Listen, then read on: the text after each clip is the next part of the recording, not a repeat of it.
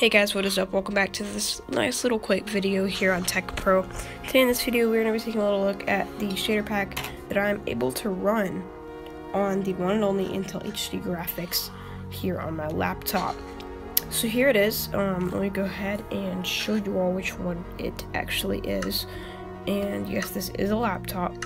It is called it's AAAA Good Shadows. So I guess Good Shadows.zip. So it's pretty cool. You can obviously adjust all that. It does have motion blur, but you will have to turn it on.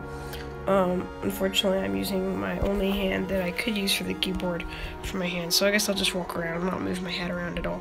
But yeah, as you guys can see here, it looks pretty good. I do have to admit, now the frame rate may not be the best. We are getting about 16 frames a second, but if you turn on the motion blur, it makes it look so much smoother. It basically smooths out the frames and gives you a motion blur effect, which is really nice. Everything moves, so if we come over here to the plants, they're moving, and the water, I turn this off, but the water can move if you want it to. So yeah, that's the shader pack that I run on Intel HD graphics, and it actually looks really good. So you should check it out yourself.